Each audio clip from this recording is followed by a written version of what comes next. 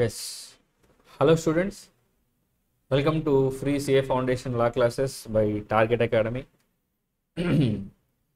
Previous chapters వరకు మనం complete చేసుకున్నటువంటి టాపిక్స్. సో పార్ట్నర్షిప్ యాక్ట్ మాట్లాడుకున్నాం, లిమిటెడ్ లయబిలిటీ పార్ట్నర్షిప్ యాక్ట్ మాట్లాడుకున్నాం, కాంట్రాక్ట్ యాక్ట్ మాట్లాడుకున్నాం, సేల్ ఆఫ్ గూడ్స్ యాక్ట్ మాట్లాడుకున్నాం. సో సిఏ ఫౌండేషన్లో మనకి ఇంకా పెండింగ్ ఉన్నటువంటి టాపిక్ ఒకటే, దట్ ఈస్ కంపెనీస్ యాక్ట్ 2013. ఈ కంపెనీస్ యాక్ట్ 2013 క్లోజ్ అయిపోతే మనకి సిఏ ఫౌండేషన్ లా సిలబస్ మొత్తం అవుట్ రైట్గా అయిపోయినట్టు. ఓకే, సో ఈ సిఏ ఫౌండేషన్ ఈ కరికులం టోటల్లో కంపెనీస్ యాక్ట్ డిస్కషన్కి వచ్చేసరికి this is one of the most important from the view point of scoring as well as from the view point of practice. మీకు practical నాలెడ్జ్కి and స్కోరింగ్కి కూడా చాలా చాలా important అనమాట. అంటే ఇప్పటిదాకా మీరు నేర్చుకున్నటువంటి యాక్ట్స్ అన్నిటిలోకెల్లా మీరు ప్రాక్టికల్గా యూజ్ చేయబోయేటువంటి మేజర్ యాక్ట్ ఏంటి అంటే కంపెనీస్ యాక్ట్. ఎందుకు సార్? రేపు పొద్దున మీరు ఆర్టికల్స్కి వెళ్ళినప్పుడు కూడా మీరు యూజ్ చేసేది కంపెనీస్ యాక్ట్ ప్రకారమే ఫైలింగ్స్, కంప్లయన్సెస్, అంటే లీగల్ కంప్లయన్స్ అంతా కూడా. ఎందుకంటే కంపెనీ అనేటువంటిది the most popular form of organisation లేదా the most popular form of business model throughout the globe, not only in India. ఎవరైనా సరే లార్జ్ స్కేల్లో బిజినెస్ స్టార్ట్ చేయాలి అంటే వాళ్ళు స్టార్ట్ చేసేదే సోల్ ప్రొపరేటర్షిప్పో, ఏ పార్ట్నర్షిప్పో, ఏ ఎల్ఎల్పినో కాదు. వాళ్ళు చాలా ప్రయారిటీ ఇచ్చి స్టార్ట్ చేసేది, ప్రిఫరెన్స్ ఇచ్చేది. అంటే లార్జ్ స్కేల్లో బిజినెస్ యాక్టివిటీ చేసేటువంటి ఎవరైనా ఫస్ట్ స్టార్ట్ చేయాలి అని అనుకునేటువంటిది ఏంటంటే కంపెనీ స్టార్ట్ చేయాలనుకుంటారు. ఎందుకు? Why company is the most popular form అంటే దానికి కొన్ని లీగల్గా కొన్ని అడ్వాంటేజెస్ ఉన్నాయి. ఎలాంటి అడ్వాంటేజెస్ అంటే ఇప్పటి వరకు మీరు నేర్చుకున్నటువంటి ఏ బిజినెస్ మోడల్కి, ఏ బిజినెస్ ఆర్గనైజేషన్కి లేనన్ని కొన్ని కొత్త పాయింట్స్, పాజిటివ్ పాయింట్స్, అడ్వాంటేజెస్ కంపెనీస్కి ఉన్నాయి. కంపెనీస్ యాక్ట్ కంపెనీస్కి అన్ని అడ్వాంటేజెస్ ఇచ్చింది. ఫర్ ఎగ్జాంపుల్ చెప్పాలి అంటే separate legal identity, artificial judicial personality in the eyes of law, and perpetual succession, limited liability, common seal. ఇవన్నీ కూడా ఏంటంటే ఈ పదాలు మీకు ఇంకా పరిచయం లేకపోవచ్చు, అందుకనే మీరు కొంచెం క్వశ్చన్ మార్క్ ఫేసెస్తో చూస్తుండొచ్చు.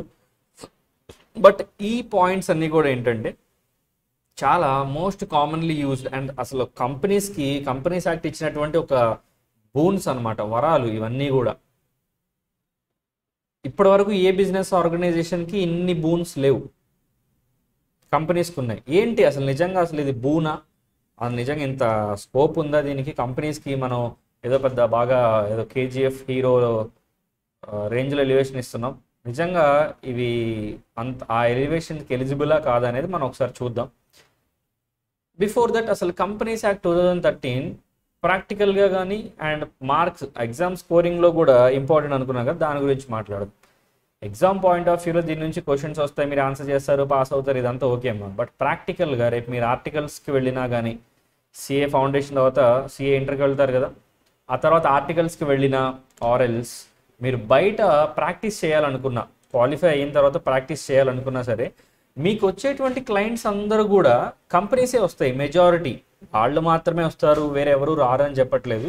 బట్ మీకు వచ్చేటువంటి మేజర్ క్లయింట్స్లో కంపెనీసే ఎక్కువ ఉంటాయి.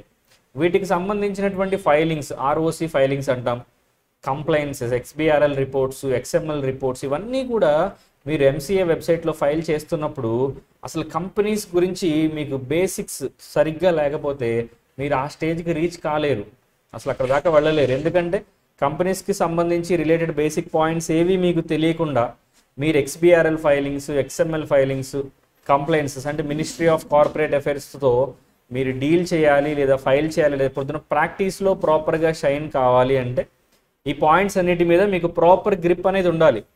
Without having proper sort of confidence are proper sort of knowledge about these points you can't shine in practice. మీరు ప్రాక్టీస్లో ఎక్కువ రోజులు మీరు సర్వైవ్ కాలేరు, ఉండలేరు మీరు. దానికి సంబంధించి పాయింట్స్ అన్ని ఇప్పుడు మనం మాట్లాడదాం. అర్థమైందా? సో అట్లా. సో ఈ కంపెనీస్ యాక్ట్ యొక్క ప్రామినెన్స్ నాట్ ఓన్లీ అకాడమిక్స్ నుంచే కాదమ్మా, ప్రాక్టీస్లో కూడా మీకు చాలా చాలా అడ్వాంటేజెస్గా ఉంటుంది ఇది. సో అందుకనే బేసిక్స్ చాలా ఇంపార్టెంట్ కాబట్టి మనం బేసిక్ సెషన్ మీరు మిస్ అవ్వద్దు. సో మొత్తం కంప్లీట్గా క్లాస్ వినండి, ఎందుకంటే ఎక్కడ ఏం మిస్ అయినా సరే మీకు ఇవి నేర్చుకుంటే ఈ సోర్స్ అనే కాదు, ఏదో ఒక సోర్స్ ద్వారా నేర్చుకోవడం ఇంపార్టెంట్. మీరు ఏ సోర్స్ ద్వారా అయినా నేర్చుకోవచ్చు, బట్ నేర్చుకోవడం ఇంపార్టెంట్. ఎందుకంటే ఈ బేసిక్స్ ఏవి తెలియకుండా మీరు ప్రాక్టీస్లో అక్కడ మీరు ఎవరిని క్వశ్చన్స్ అడగలేరు, ఎందుకంటే అందరూ మీకు తెలుసు అనుకుంటారు. మీరు వేరే వాళ్ళని డౌట్ అడిగారు అనుకోండి, ఇంకా ల్యాక్ ఆఫ్ కాన్ఫిడెన్స్ అనమాట. ఇంకా మీ మీద నమ్మకం పోతుంది, ఏంటి ఇతనికి ఈ చిన్న పాయింట్ కూడా తెలియదా, ఇంక ఇతనే మమ్మల్ని సేవ్ చేస్తాడు, ఇతనే ట్యాక్స్ తగ్గిస్తాడు, ఇతనే ఫైల్ చేస్తాడు అన్నట్టుగా ఉంటుంది అనమాట. So basics are very very important అనమాట, అందుకే వినండి. So let start our today's topic, companies act 2013.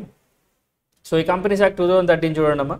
ఒకసారి చాప్టర్ ఓవర్ వ్యూ మనం మాట్లాడుకుంటే ఇక్కడ ఏమున్నాయి, ఫీచర్స్ ఆఫ్ ద కంపెనీ అని చెప్పి, అంటే కంపెనీస్ యాక్ట్ కంపెనీస్కి ఇచ్చినటువంటి స్పెషలైజ్డ్ ఫీచర్స్, అడ్వాంటేజెస్ అంటాం కదా, ఈ అడ్వాంటేజెస్ ఫీచర్స్ గురించి మాట్లాడదాం ఫస్ట్. తర్వాత దేని గురించి మాట్లాడతాం, there is a theory called corporate wheel theory. ఇప్పుడు మనం అడ్వాంటేజెస్ అనుకున్నాం కదా, ఏది కంపెనీస్ యాక్ట్ కంపెనీస్కి ఇచ్చినటువంటి అడ్వాంటేజెస్ కొన్ని ఉంటాయని. ఈ అడ్వాంటేజెస్ని కొంతమంది మిస్యూజ్ చేయడానికి అవకాశం ఉంటుంది.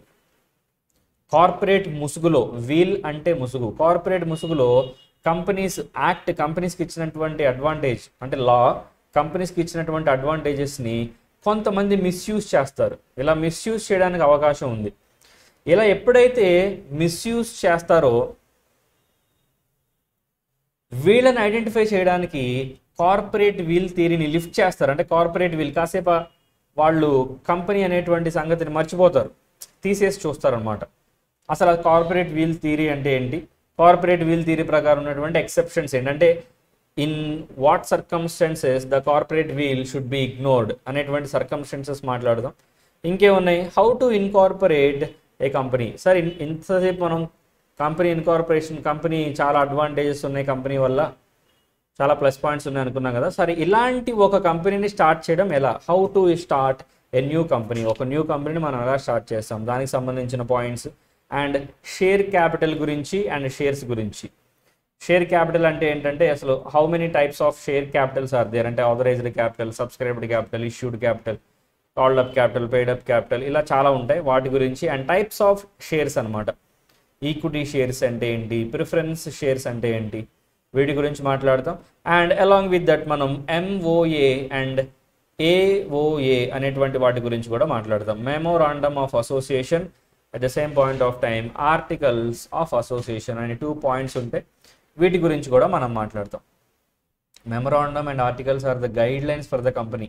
మెమోరాండమ్ అంటే ఇంకా Bible are Quran are Bhagavad Gita అలాంటిది అనమాట. కంపెనీ ఏ పని చేయొచ్చు, ఏ పని చేయకూడదు, అంటే what to do what not to do అనేది మీకు మెమోరాండమ్ ఆఫ్ అసోసియేషన్లో ఉంటుంది. హౌ టు డూ, సరే ఏం చేయాలనేది, వాట్ టు డూ అనేది ఎంఓఏలో ఉంటుంది.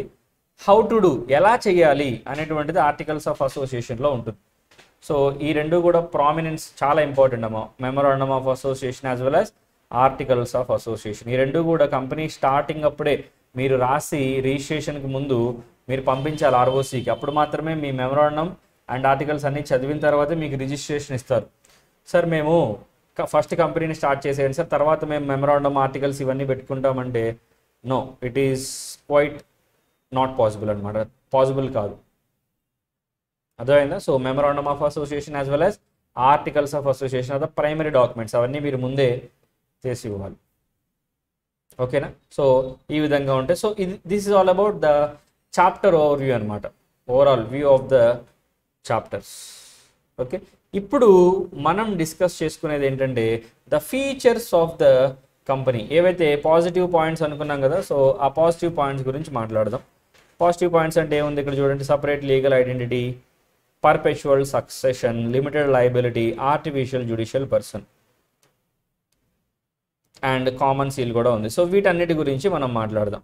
దాని తర్వాత కార్పొరేట్ వీల్ థియరీ, టైం ఉంటే డిస్కస్ చేద్దాం, లేదంటే లేదు. Okay, so what are the features of the company అంటే, కంపెనీ అంటే ఏం లేదమ్మా, కంపెనీ మీనింగ్ ఏంటంటే గ్రూప్ ఆఫ్ పర్సన్స్. ఇప్పుడు మనం అంటూ ఉంటాం కదా వాడుక భాషలో కూడా సరదాగా, కంపెనీ ఇద్దు కానీ రారా అంటారు. కంపెనీ అంటే ఏంటంటే లైక్ మైండెడ్ పీపుల్ అంతా కూడా ఒక చోట చేరి చేసేటువంటి ఒక బిజినెస్ యాక్టివిటీ. ఈ భాషలో ఇక్కడ నార్మల్గా బయట ఏంటంటే బిజినెస్ కోసం మాత్రమే కంపెనీ అన్నారు, ఏదైనా చేసుకోవచ్చు. సో అలా ఇక్కడ మనకి కంపెనీ అంటే బేసిక్గా నార్మల్ సెన్స్లో మీనింగ్ ఏంటంటే ఏ group of like minded people అంతా కూడా చేరేటువంటి ఒక నార్మల్ కామన్ గ్రూప్నే మనం కంపెనీ అని పిలుస్తాం. ఓకే, ఇప్పుడు అలాంటి ఒక కంపెనీకి ఉండేటువంటి ఫీచర్స్ అంటే ఏంటంటే పాజిటివ్ పాయింట్స్ అనమాట, అడ్వాంటేజెస్ లేదా లక్షణాలు. ఈ ఫీచర్స్ని క్యారెక్టరిస్టిక్స్ అనొచ్చు, ఎసెన్షియల్స్ అనొచ్చు, క్వాలిటీస్ అనొచ్చు, ఏ పేరుతో అయినా పిలవచ్చు. ఇంపార్టెంట్ పాయింట్స్ అనమాట, significant points of the company. అందులో one of the main point ఏంటంటే సపరేట్ లీగల్ ఎంటిటీ అనేది, అండ్ ఇంకోటి ఆర్టిఫిషియల్ జ్యుడిషియల్ పర్సనాలిటీ. ఇవేంటి అంటే as and when the company is incorporated, అంటే కంపెనీని మనం స్టార్ట్ చేయగానే, కంపెనీని ఇన్కార్పొరేట్ చేయగానే కంపెనీకి ఒక సపరేట్ లీగల్ ఎంటిటీ వస్తుంది. అంటే ఏంటంటే మనం అకౌంటింగ్లో బిజినెస్ కాన్సెప్ట్స్లో బిజినెస్ ఎంటిటీ కాన్సెప్ట్ అని నేర్చుకుంటాం. అంటే ఏంటి, owner is different from business. అంటే ఈవెన్ దో బిజినెస్ స్టార్ట్ చేసింది ఓనరే అయినప్పటికీ, సోల్ ప్రొపరేటర్షిప్లో కానీ ఇందులో అయినా వాళ్ళు తెచ్చినటువంటి క్యాపిటల్ని business point of view accounts రాసేటప్పుడు బిజినెస్ ఓనర్కి అప్పున్నట్టుగా మనం లైబిలిటీస్లో రాస్తాం. ఆయన ఏమైనా డ్రాయింగ్స్ తీసుకెళ్తే అలా క్యాపిటల్ నుంచి తగ్గిస్తాం, తెలుసు కదా. అంటే అలా బిజినెస్ ఎంటిటీ కాన్సెప్ట్లు ఏ విధంగా అయితే business is different from owner అని చెప్పి రాస్తున్నారు, ఇక్కడ కూడా సపరేట్ లీగల్ ఎంటిటీ అంటే కంపెనీ ఇన్కార్పొరేట్ అవ్వగానే దీనికి ఒక సపరేట్ లీగల్ ఎంటిటీ అనేది ఫామ్ అయిపోతుంది. అంటే ఏంటంటే చట్టం దృష్టిలో in the eyes of law it is a separate personality. In the eyes of law it is a separate personality. Separate personality అంటే ఇంకా ఒక మనిషి చేసే పనులన్నీ చేయొచ్చు. అండ్ ఆర్టిఫిషియల్ జ్యుడిషియల్ పర్సన్ కూడా అంతే. ఆర్టిఫిషియల్ జ్యుడిషియల్ పర్సన్ అంటే in the eyes of law అది న్యాచురల్ పర్సన్ కాదు కానీ ఆర్టిఫిషియల్ పర్సన్. న్యాచురల్ పర్సన్ అంటే మనలాంటి వాడు, మనం ఏ పనులు అయితే చేయగలమో లీగల్గా, నేను చెప్పేది కంపెనీ కూడా అలాంటి పనులన్నీ చేయగలదు. అంటే మనం మన పేరు మీద ప్రాపర్టీస్ కొనొచ్చా? ఎస్ కొనొచ్చు, అయితే కంపెనీ కూడా కొనొచ్చు. మనం ప్రాపర్టీస్ని వేరే వాళ్ళకి సేల్ చేయడం, ట్రాన్స్ఫర్ చేయడం చేయొచ్చా? ఎస్ చేయొచ్చు, కంపెనీ కూడా చేయొచ్చు. బట్ న్యాచురల్ పర్సన్స్ చేసే, ఫర్ ఎగ్జాంపుల్ మ్యారేజెస్ ఇలాంటివి ఉన్నాయనుకోండి, ఫ్యామిలీ మ్యారేజెస్ ఇట్లాంటివి కంపెనీకి ఉండవు అలాంటిది. ఎందుకంటే company is not a natural person. It is a person but it is not a natural person, right? It is an artificial person. So artificial పర్సన్కి natural పర్సన్కి ఏ విధంగా డిఫరెన్స్ ఉంటుందో ఇక్కడ కూడా మీకు ఆర్టిఫిషియల్ పర్సన్ అనమాట. అంటే లాఫుల్గా మనం ఏ పనులు అయితే చేయగలమో legal సెన్స్లో we can enter in to contracts so as the company. ఓకేనా? సో కంపెనీ కూడా కాంట్రాక్ట్స్లోకి ఎంటర్ కావచ్చు. మనం ఇంకేం చేయొచ్చు, ప్రాపర్టీస్ హోల్డ్ చేయొచ్చు, కాంట్రాక్ట్స్లోకి ఎంటర్ అవ్వచ్చు, లీగల్గా ఇన్సాల్వెన్సీ పెట్టవచ్చు. ఇట్లా ఇవన్నీ కూడా మన కంపెనీ అన్ని పనులు కూడా చేయొచ్చు, ఇబ్బంది ఏం లేదు. ఎందుకంటే in the eyes of law company అనేది ఒక separate personality, independent personality. That to companies identity are company's existence does not depend upon the identity or existence of its members or promoters or shareholders. చెప్తాను promoter అంటే ఎవరు అవన్నీ మనం మాట్లాడదాం. అంటే company start చేసినటువంటి, ఫర్ ఎగ్జాంపుల్ ఒక 10 members company కలిసి ఒక కంపెనీ స్టార్ట్ చేశారు. 10 మెంబర్స్ కలిసి కంపెనీలో రిజిస్టర్ అయిపోయింది. రిజిస్టర్ అయిపోయిన వెంటనే ఒక 2 to 3 అవర్స్ తర్వాత ఏమైందంటే ఈ 10 మెంబర్స్ ఒక చిన్న యాక్సిడెంట్ అయింది, చనిపోయారు. ఇప్పుడు కంపెనీ కూడా ఆటోమేటిక్గా చనిపోతుందంటే ద ఆన్సర్ ఈజ్ నో. అదే మీరు పార్ట్నర్షిప్ ఫర్మ్లో చూసుకుంటే అన్లెస్ అదర్వైజ్ స్టేటెడ్, డీడ్లో ఏమీ చెప్పకపోతే, partnership డీడ్లో if the deed is silent about the death of a person, death of a partner, then if a partner dies then the whole partnership firm will automatically be dissolved. Partnership ఫర్మ్లో ఎందుకంటే partnership ఫర్మ్కి separate legal entity కానీ artificial judicial personality కానీ లేదు. In the eyes of law partnership firm is not a separate person. Partnership firms identity is depending upon the identity of the partners. But in the case of company the answer is a big no. The company's identity is not at all depend upon the identity of the members or shareholders or promoters. అర్థమైందా? So పార్ట్నర్షిప్లో ఏ విధంగా అయితే automatic డిజల్యూషన్స్ ఉంటాయో ఇక్కడ కంపెనీలో అలా ఉండవు. అందరు చనిపోయినా సరే, even all the members and all the promoters and all the share holders అందరు చనిపోయినా సరే కంపెనీ మాత్రం అలాగే కళ్ళు తెరుచుకొని చూస్తూ ఉంటుంది. ఎందుకంటే లా దృష్టిలో అది సపరేట్ పర్సన్, అది ఇన్కార్పొరేట్ అయింది కాబట్టి లా దృష్టిలోనే చనిపోవాలి. చనిపోవడం అంటే డిజల్యూషన్ అనమాట, winding up.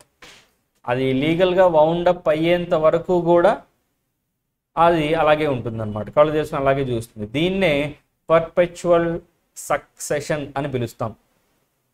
Perpetual succession. Perpetual అంటే ఏంటంటే నెవర్ ఎండింగ్ అనమాట. నెవర్ ఎండింగ్ అంటే అర్థం ఏంటంటే ఇట్ హ్యాస్ నో ఎండ్ అనమాట. ఇట్ హ్యాస్ నో ఎండ్ అంటే పర్పెచువల్ అంటే అర్థం ఏంటమ్మా, నెవర్ ఎండింగ్ అనమాట. సో ఈ పర్పెచువల్ సక్సెషన్ అంటే అర్థం ఏమిటి అంటే అది ఇంకా ఆటోమేటిక్గా క్లోజెస్ అనేది ఉండదు. మీరు లాఫుల్గా దాన్ని క్రియేట్ చేశారు కాబట్టి మీరు దాన్ని లాఫుల్గానే దాన్ని వౌండ్ అప్ చేయాలి, లాఫుల్గానే దాన్ని క్లోజ్ చేయాలి. క్లోజ్ చేసేంత వరకు అలాగే లైఫ్ లాంగ్ అలా వెయిట్ చేస్తూనే ఉంటుంది అనమాట. అంటే దానికి ఆటోమేటిక్ డెత్లు అండ్ ఆటోమేటిక్ ఇట్లాంటివే ఉండవు. లాఫుల్గా క్రియేట్ అయింది కాబట్టి లాఫుల్గానే చనిపోతుంది. దాన్నే పర్పెచువల్ సక్సెషన్ అంటాం. అంటే ఇప్పుడు మనం ఏం మాట్లాడుకున్నాం, we have discussed the 3 points. Separate legal entity, artificial judicial personality and perpetual succession మాట్లాడుకున్నాం. అంటే ఏంటంటే లా దృష్టిలో అదొక సపరేట్ పర్సన్ అండ్ లా దృష్టిలో అదొక పర్సన్, ఒక నార్మల్ హ్యూమన్ బీయింగ్ ఏ పనులు అయితే చేయగలడో అన్నీ చేయగలడు. బట్ ఇది ఆర్టిఫిషియల్ పర్సనాలిటీ కాబట్టి మ్యారేజెస్ ఇట్లాంటివన్నీ చేయలేదు. ఓకే, మీరు అడగొచ్చు మరి ఆర్టిఫిషియల్ పర్సనాలిటీ అయితే అది ఎలా రన్ అవుతుంది సార్? ఎలా రన్ అవుతుందంటే అందుకే కదా, అది ఆర్టిఫిషియల్ పర్సన్, దాని పని తను చేసుకోలేదు కాబట్టి దానికి ఒక ప్యానెల్ ఉంటుంది. వాళ్ళనే బోర్డ్ ఆఫ్ డైరెక్టర్స్ అని అంటాం. BOD, board of directors. ఈ బోర్డ్ ఆఫ్ డైరెక్టర్స్ని అందుకే కదమ్మా మనం అపాయింట్ చేసుకుంటాం. కంపెనీ తన వర్క్స్ తన మేనేజ్మెంట్లో తను ఉండలేదు కాబట్టి కంపెనీకి మేనేజ్మెంట్ ఒక బోర్డు కావాలి, దానికి బోర్డ్ ఆఫ్ డైరెక్టర్స్ అనమాట. అది మాట్లాడుకున్నాం. And perpetual succession. సో ఇప్పుడు మిమ్మల్ని క్వశ్చన్ అడిగితే ఆన్సర్ చెప్పండి. ఈ కంపెనీకి ఆటోమేటిక్ డెత్లు ఉంటుందా? ఆటోమేటిక్ డెత్స్ అనేవి ఉంటాయంటే under any circumstances are under any situation company won't die automatically, or company won't liquidate, or company won't wound up automatically. Someone has to wind up. దాన్ని లీగల్గా create చేశారు కాబట్టి లీగల్గా దాన్ని వైండ్ అప్ చేయాల్సిందే మీరు. అప్పటి వరకు దానికి పర్పెచువల్ సక్సెషన్. సార్ కంపెనీలో మెంబర్స్ అందరూ చనిపోయి 100 సంవత్సరాలు అయింది సార్. 100 కాదు, ఇంకొక 200-300 సంవత్సరాలు అయినా సరే కంపెనీ అలాగే ఎగ్జిస్టెన్స్లో ఉంటుంది లా దృష్టిలో కదమ్మా. సో ఎందుకంటే కంపెనీ ఆటోమేటిక్గా వైండ్ అప్ అనే సిచ్యువేషన్స్ ఉండవు అట్లా. నెక్స్ట్ ఇంకేంటి ఫీచర్స్ ఆఫ్ ద కంపెనీలో లిమిటెడ్ లయబిలిటీ గురించి మాట్లాడుకోవాలి. లిమిటెడ్ లయబిలిటీ అంటే ఏంటిది? లిమిటెడ్ లయబిలిటీ అంటే కంపెనీకి one of the major important benefit ఏంటంటే లిమిటెడ్ లయబిలిటీ. మీరు అక్కడ ఎంతైతే మనం టైప్స్ ఆఫ్ ద కంపెనీ మాట్లాడుకునేటప్పుడు మాట్లాడుకుంటాం.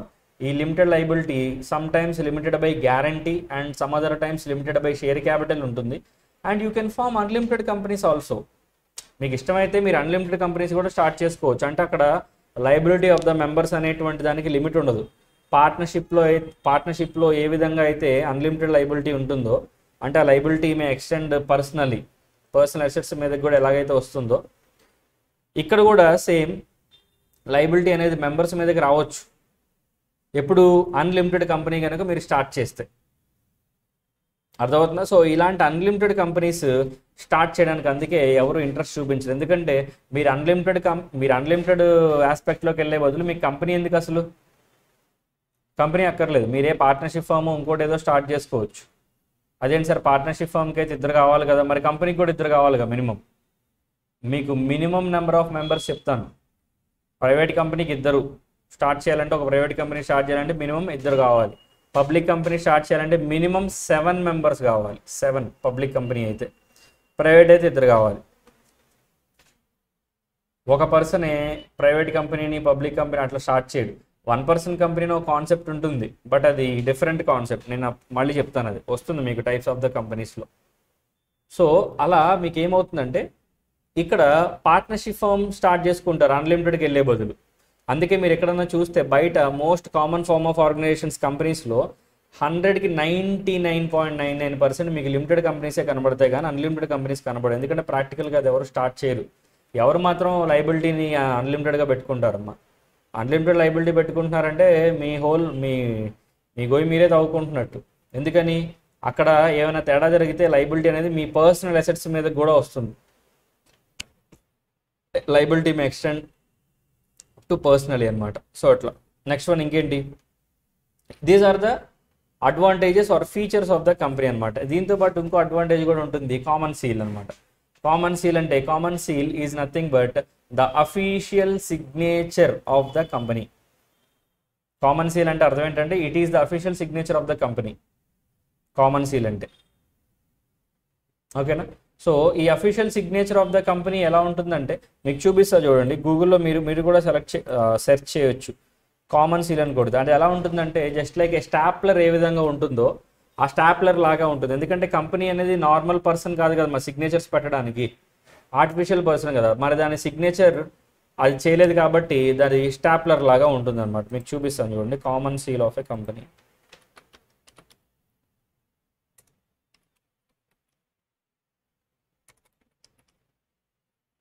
Common seal of A company ఇమేజెస్కి వెళ్ళండి. ఇదిగోండి, చూసారా ఎలా ఉందో? ఒక స్టాప్లర్ లాగా ఉంది చూసారా. ఎక్కడైతే కామన్ సీల్ వేయాలో ఆ మధ్యలో డాక్యుమెంట్ని ఇన్సర్ట్ చేసి మీరు దాన్ని ఇలా ప్రెస్ చేస్తే జస్ట్ లైక్ పిన్ కొట్టినట్టు, స్టాప్లర్ పిన్ కొట్టినట్టు కామన్ సీల్ అలా ఎంబోజ్ అవుతుంది అనమాట. అలా అంటే అక్కడ కామన్ సీల్ వేశారు అంటే ఆ చెప్పిన దానికి కంపెనీ ఒప్పుకుంటుంది అని.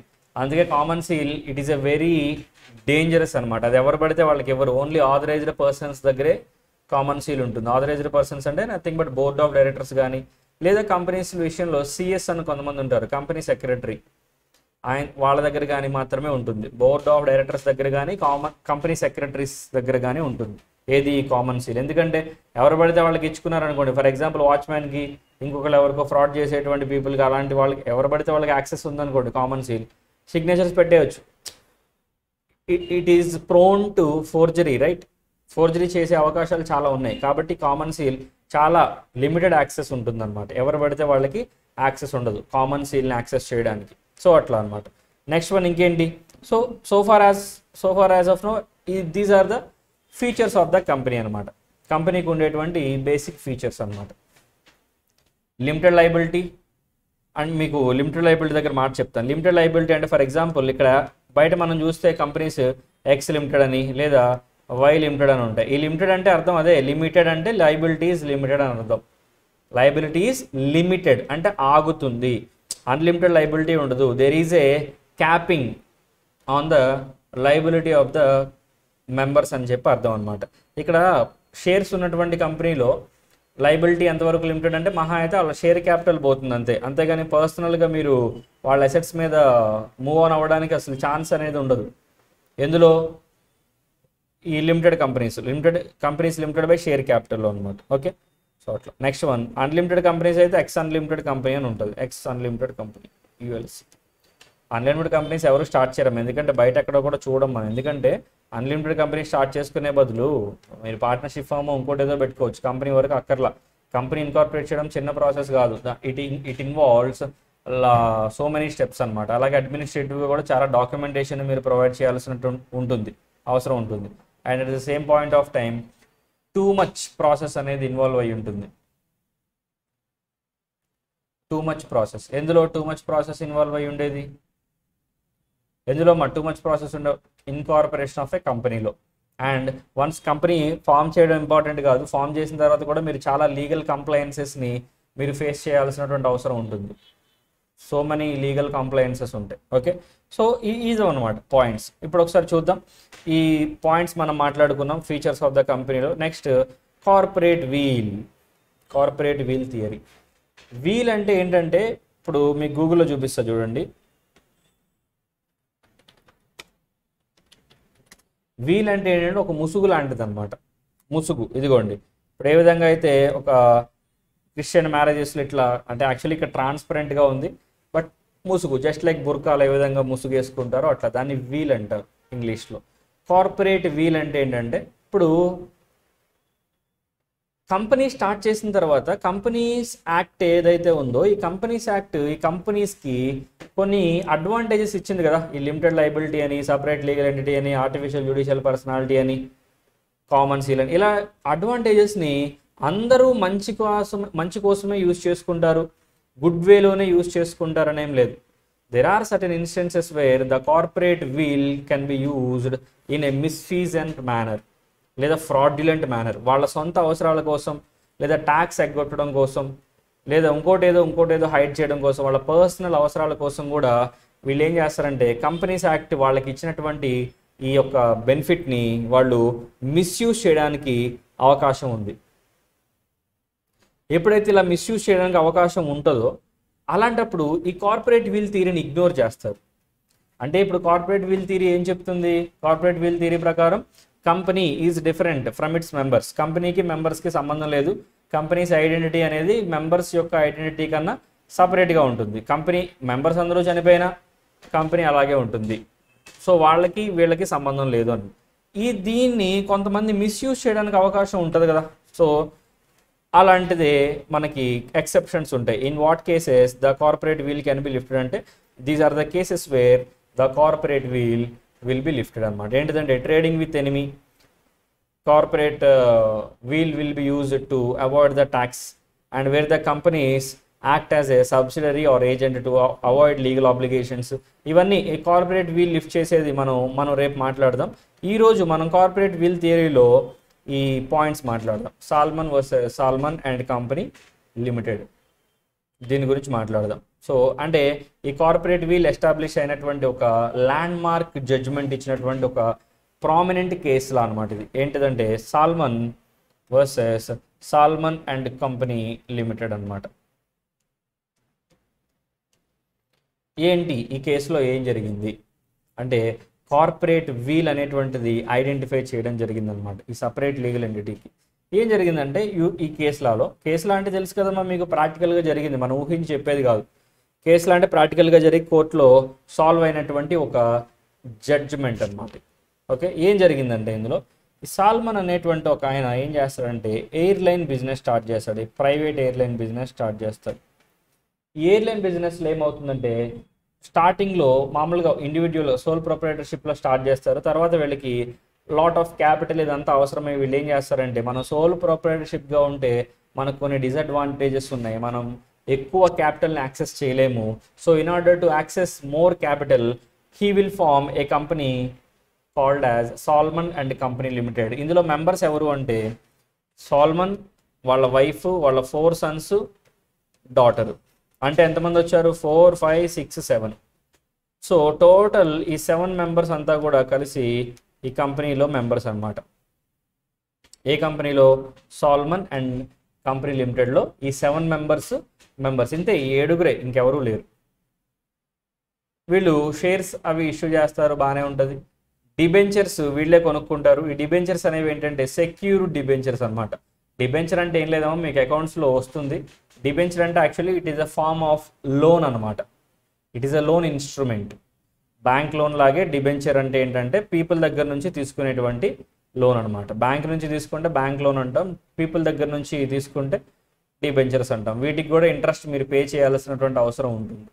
ఇంట్రెస్ట్ పే చేయాలి. డిబెంచర్స్ అనేవి డెట్ ఇన్స్ట్రుమెంట్స్ అనమాట అవన్నీ. ఓకే, సో ఇలా అనమాట. వీళ్ళందరూ కంపెనీ ఫామ్ చేస్తారు అండ్ ఈ కంపెనీ డిబెంచర్స్ ఇష్యూ చేస్తుంది. దీస్ ఆర్ సెక్యూర్డ్ డిబెంచర్స్ అనమాట. Secured debentures. ఈ సెక్యూర్డ్ డిబెంచర్స్ ఇష్యూ చేసిన తర్వాత ఈ కంపెనీ ఏం చేస్తుంది అంటే ఈ సెక్యూర్డ్ డిబెంచర్స్ అన్నీ కూడా వీళ్ళే కొంటారు. ఎవరంటే సాల్మన్ వాళ్ళ ఫ్యామిలీ మెంబర్స్ పర్చేస్ చేస్తారు డిబెంచర్స్ని. అండ్ అన్సెక్యూర్డ్ క్రెడిటర్స్ కొంతమంది ఉంటారు. అంటే ఎలాంటి సెక్యూరిటీ లేకుండా కంపెనీకి అప్పు ఇచ్చినటువంటి వాళ్ళు కొంతమంది ఉంటారు. ఇప్పుడు ఈ జనరల్ డిస్ట్రెస్ వల్ల అంటే ఏంటంటే ఈ వరల్డ్ వార్ ఈ టైంలో ట్రేడ్ డిప్రెషన్ వల్ల అంటే బిజినెస్ యాక్టివిటీస్ ఇన్ఫ్లేషన్ బాగా పెరిగిపోవడం, ఈ ఫ్యూయల్ అంతగా యాక్సెస్లో ఉండకపోవడం, ఉన్నా కూడా హై రేట్లో ఉండడం, ఈ due to general trade depression ఈ కంపెనీ లాసెస్ని ఫేస్ చేస్తుంది. ఇంకెందుకు ఇలా కంపెనీ ఎలాగో లాసెస్ ఫేస్ చేస్తుంది, ఇంకా కంపెనీ రన్ చేయొద్దని చెప్పి ఈ కంపెనీని వీళ్ళు క్లోజ్ చేసేటువంటి ఇంటెన్షన్లో ఉంటారు. ఎవరు? సాల్మన్ అండ్ కంపెనీ లిమిటెడ్ని క్లోజ్ చేసే ఇంటెన్షన్లో ఈ మెంబర్స్ ఉంటారు. మెంబర్స్ ఎవరు? వాళ్ళే కదా, వాళ్ళ ఫ్యామిలీ. సాల్మన్, వాళ్ళ వైఫ్, వాళ్ళ 4 సన్స్ అండ్ 1 డాటర్ అనమాట. టోటల్ 7 మెంబర్స్ ఉంటారు. ఇప్పుడు అకౌంట్స్ క్లోజింగ్ టైంలో వీళ్ళకి డబ్బులు తక్కువ అవుతాయి. డబ్బులు తక్కువైతే వీళ్ళు ఏం చేస్తారంటే ఈ సెక్యూర్ డిబెంచర్స్ ఉన్నాయి కదా, వీళ్ళు ఏం చేస్తారు, ఆ సెక్యూరిటీ ఏదైతే ఉందో అంటే ఆస్తి పెడతారు కదా, ఆస్తి అమ్మేసి ఆ దానికి సంబంధించి వచ్చినటువంటి డబ్బులు ఈ డిబెంచర్స్కి, అంటే వాళ్ళు కొనుక్కున్న డిబెంచర్స్ అంటే వాళ్ళకి వాళ్ళే డబ్బులు ఇచ్చుకుంటారు. ఓకే, మా డబ్బులు మాకు వచ్చేసాయి అట్లా అని చెప్పి. అప్పుడు ఈ అన్సెక్యూర్డ్ క్రెడిటర్స్ ఎవరైతే ఉంటారో వీళ్ళ కోపం వస్తుంది. కోపం వచ్చి ఏం చేస్తారంటే, అదేంటి మీరే కంపెనీ స్టార్ట్ చేశారు, మీరే డిబెంచర్స్ తీసుకున్నారు, దాని సెక్యూరిటీ ఇచ్చుకున్నారు, ఇప్పుడు దా అసెట్ నమ్ముకుని మీకు మీరే డబ్బులు తీసుకున్నారు, మాకు మాత్రం ఇంకా డబ్బులు ఇవ్వలేదు. లేదు, మీరు డబ్బులు తీసుకోవడం కాదు, ముందు మాకు సెటిల్ చేసిన తర్వాత మీరు మనీ తీసుకోవాలి, ఎందుకంటే కంపెనీ మీరు అంతా ఒకటే, మీదే కంపెనీ, అందులో ఉన్నటువంటి మెంబర్స్ కూడా మీరే కాబట్టి. So it is something which is not logical or something which is not legal.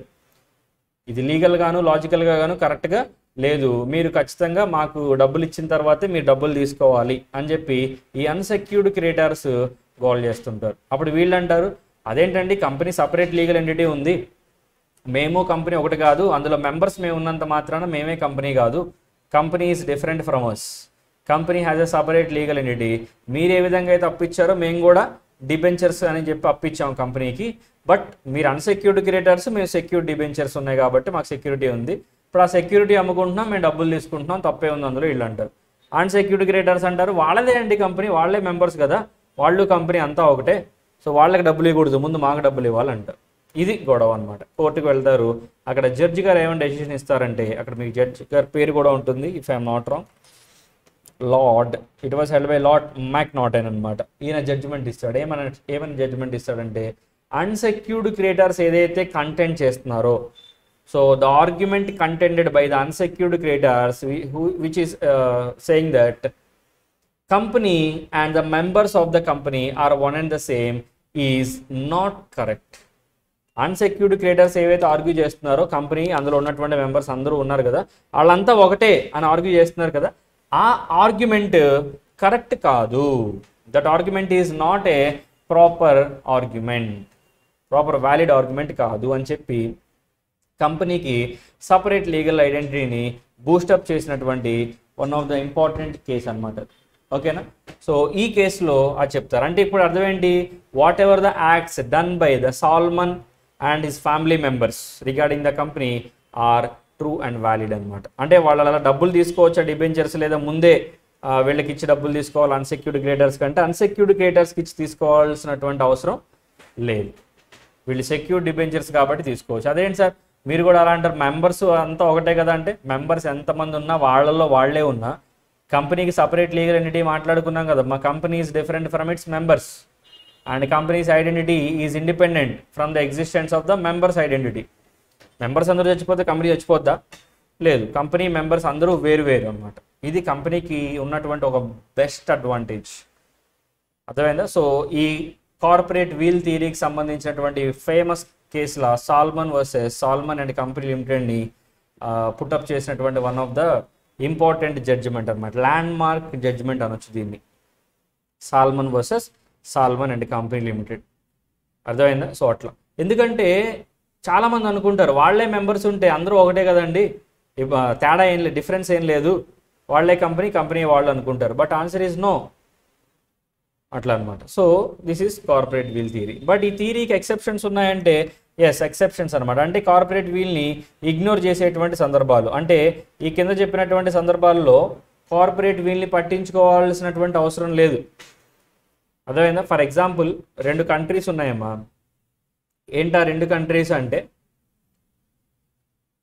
X country ఉంది, వై కంట్రీ ఉంది, ఇద్దరి మధ్య ఏదో వార్ జరుగుతుంది అనుకుందాం.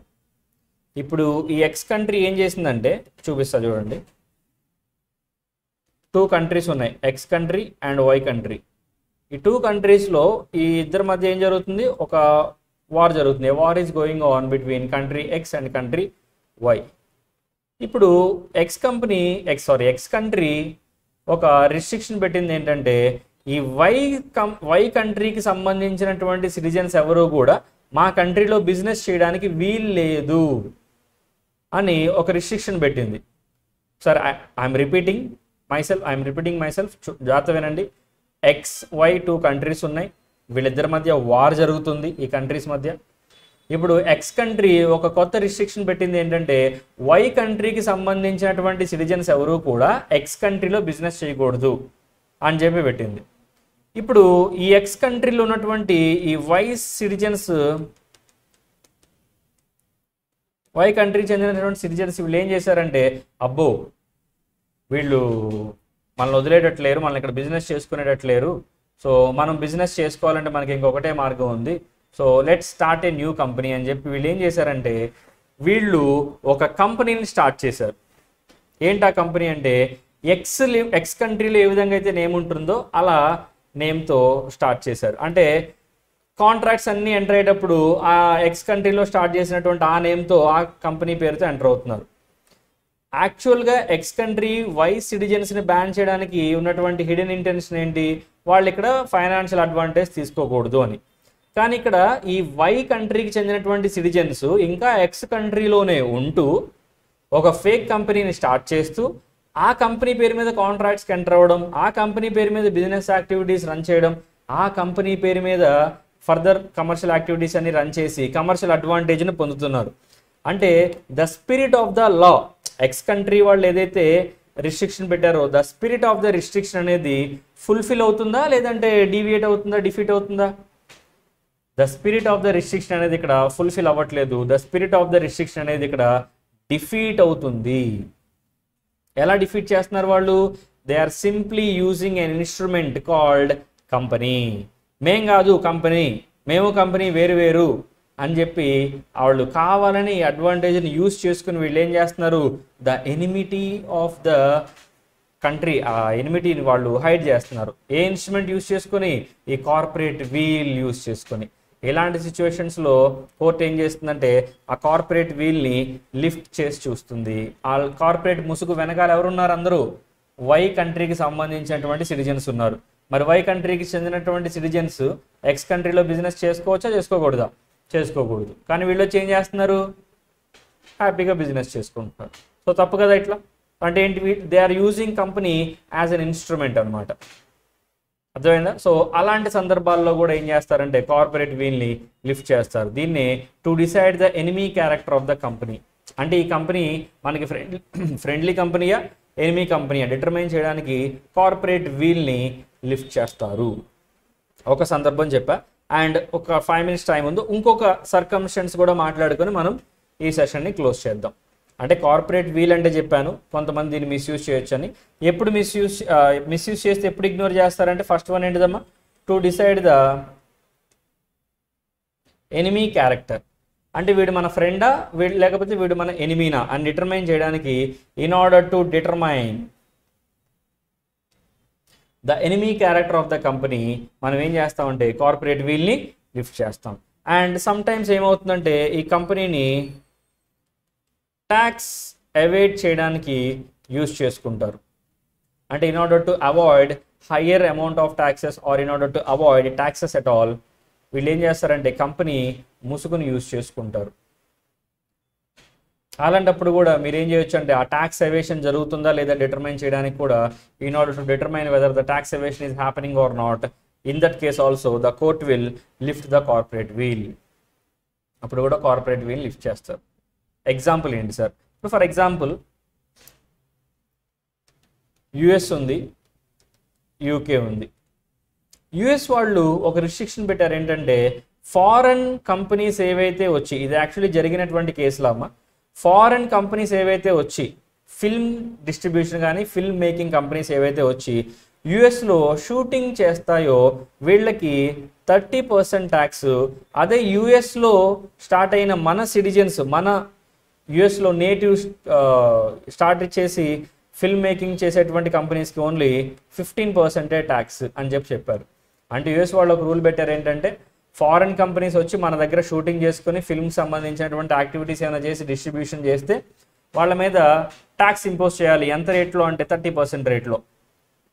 అదే మన ఓన్ కంట్రీకి సంబంధించినటువంటి సిటిజన్ స్టార్ట్ చేసి మన ఇక్కడ స్టార్ట్ చేసినటువంటి కంపెనీ ఏదైనా ఉంటే వీళ్ళకి మాత్రం 15% ట్యాక్స్, అంటే లోవర్ ట్యాక్స్ అనమాట. మన వాళ్ళకి లోవర్ ట్యాక్స్, ఫారెన్ నుంచి వచ్చిన వాళ్ళకి హయ్యర్ ట్యాక్స్ అని చెప్పి ఒక కొత్త రూల్ స్టార్ట్ చేశారు. ఇప్పుడు ఈ యూకేలో ఉన్నటువంటి ఒక ఫిల్మ్ కంపెనీ ఉంది.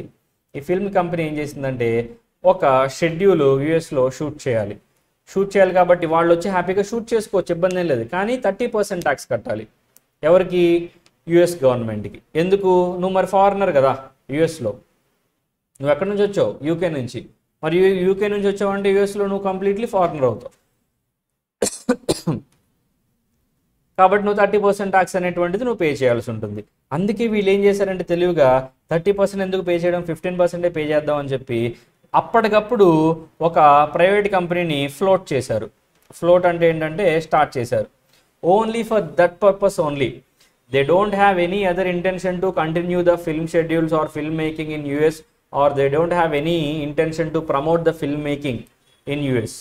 They just started a company to complete small schedule and avoid paying higher amount of taxes. Why? Because US is imposing higher amount of taxes to foreign companies and lower amount of taxes to native companies. Native companies కేమో తక్కువ rate, foreign companies కేమో ఎక్కువ rate. అందుకని వీళ్ళకి ఏంటి తక్కువ ఇది ఇస్తున్నారు అన్నమాట.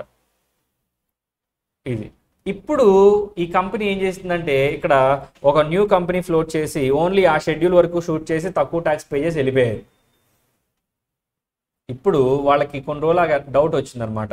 రీసెంట్గా స్టార్ట్ అయిందో కంపెనీ ఏం జస్ట్ ఒక షెడ్యూలే చేసింది, తర్వాత వెళ్ళిపోయింది, అసలు ఎవరున్నారు ఈ కంపెనీలో అని చెప్పి ఇన్ డెప్త్ వెరిఫికేషన్ చేస్తే తెలిసింది ఏంటంటే ఈ కొత్తగా ఫ్లోట్ చేసినటువంటి ఈ కంపెనీలో ఉన్నదంతా కూడా యూకే సిటిజన్స్ ఉన్నారు.